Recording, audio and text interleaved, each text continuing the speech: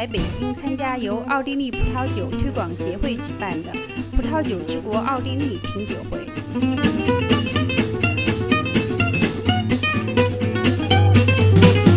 Hello, Christian. Hello. Hi, and welcome to China. Thanks very much. Okay. And cheers, you brought Austrian wines. Yeah, correct. I'm very eager and very interested to learn about Austrian wines. For us, China is getting more and more important. When we talk about export markets for Austria, China is on place number 5 already. Number 5, wow. We are a very, very small wine growing country, so you still don't see too many wines from Austria here Not yet, in the yeah. markets. Right, not yet. But nevertheless, you are very important for us. That's Okay. why we are here. You're here. And we want to tell and people what Austrian wine is about. For example, we are having Grüner Veltliner in our glass. Never No heard problem. about it. It's actually an indigenous grape variety. It's only growing in Austria. We are very proud of it. We have 1/3 of the production with Grüner Veltliner. 1/3 1/3 in the whole country? Yeah, in the whole Oh, country. wow. So we That's produce huge. quite a lot. The good news is we have a lot of it also for China a little bit, but the bad news is that we drink most of it ourselves.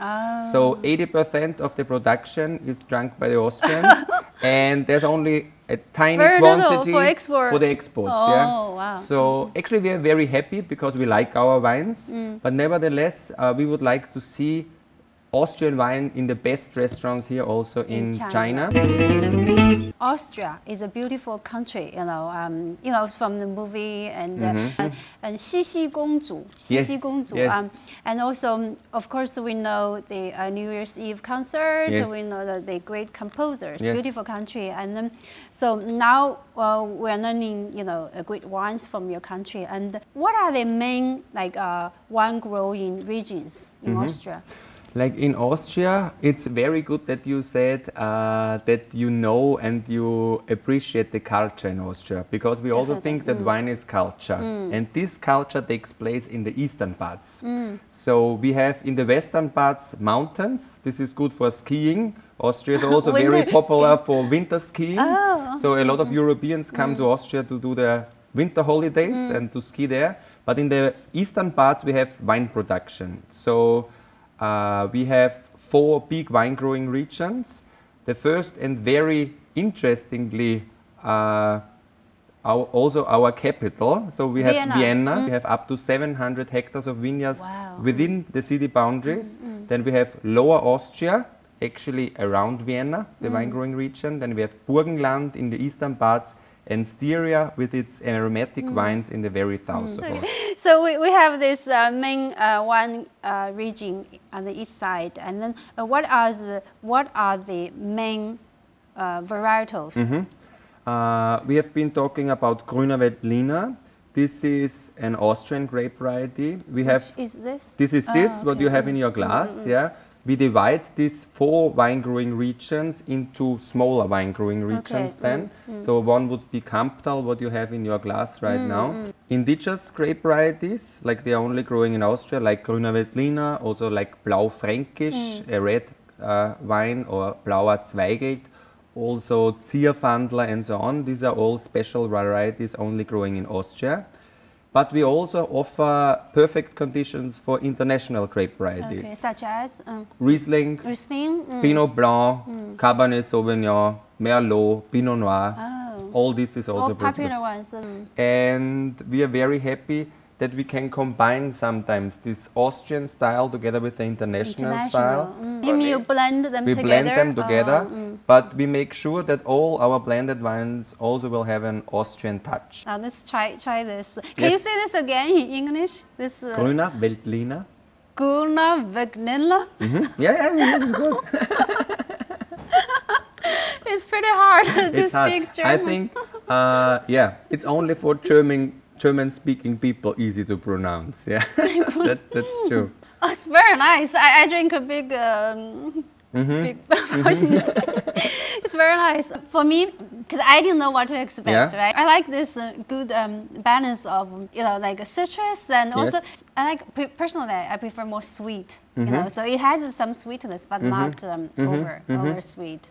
I heard a little bit before you were talking about some wine, like very authentic. I like the word authentic. Yes. Authentic. So this is how I felt about authentic. I think if you take the glass to your nose, you may also find a little bit of pepper in it.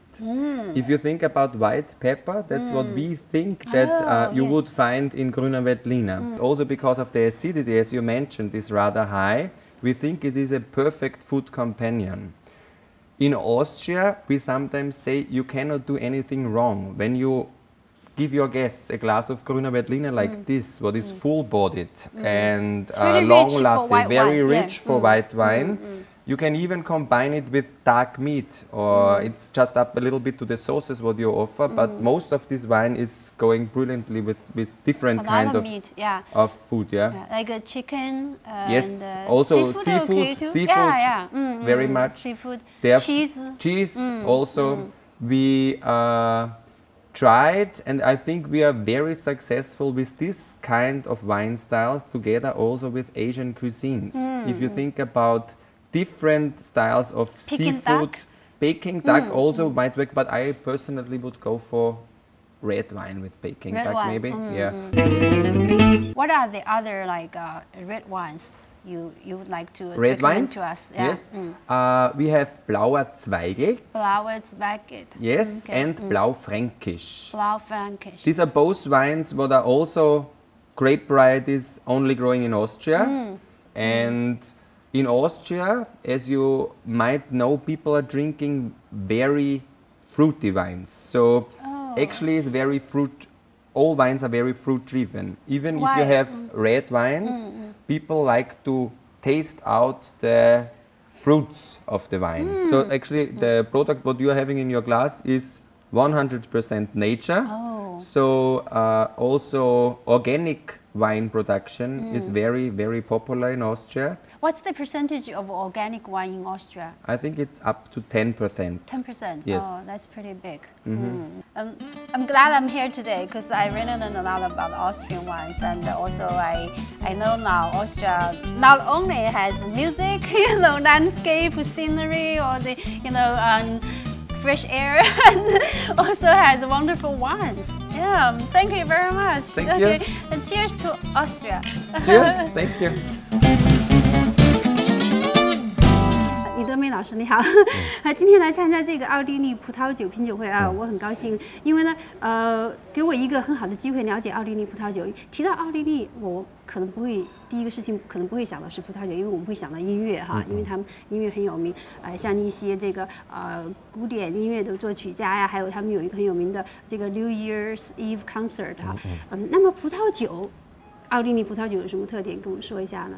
那么奥地利的葡萄酒对于我来说，要是简单来描述的话，它就是纯正、纯净、干净啊，很纯、很干净，比较少这种加工的感觉哈，或者技术对，很天然，有很好的这种亲和力，这种果味儿很明晰。虽然这么一个紧凑的小的国家，但是它的这种风格差异多样也相当的明显。其实奥地利要是说在国际葡萄酒市场上，更多的还是它奥地利的自己的品种。尽管它也种很多国际化的品种，你比如说像霞多丽，像长相思，像雷司令等等这些。黑皮诺有黑皮诺也有，白皮诺也有，甚至于灰皮诺也有。但是呢，它产量大，然后影响力广泛的还是它本地的。你比如说像这个红的，这是这个 Saint Laurent， 然后对 Saint Laurent， 然后还以及种植量最大的，几乎占据它全国1/3面积葡萄园的，那个 Gruner。我们尝一下。这就像我说的，它很纯，有很好的这个亲和力。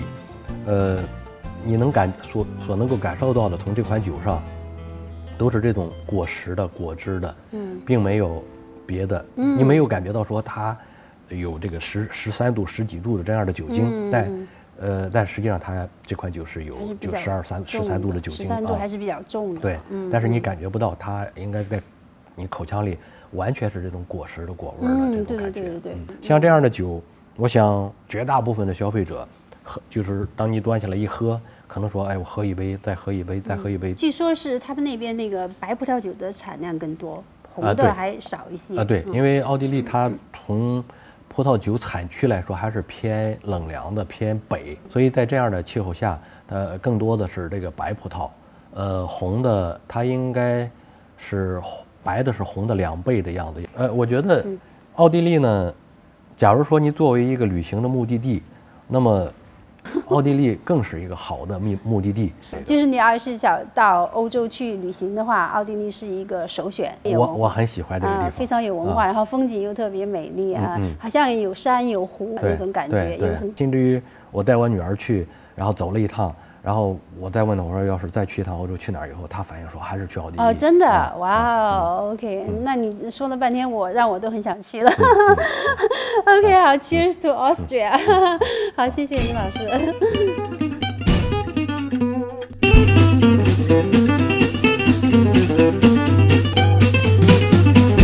你好，你好，你好。今天你来参加这个奥地利这个品酒会哈，对那个奥地利葡萄酒的这个印象是如何？我刚才在尝这个是奥地利的这个冰酒，雷司令的冰酒，我觉得这个比较适应中国市场。对，我也挺喜欢雷司令的。对，它是不是有点甜？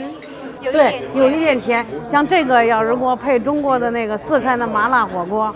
绝对是非常棒的，它是非常甜的啊！它跟别的冰酒还比那个糖分高的很多。我也是第一次来品尝奥地利的那个。我也是。好，那多喝点。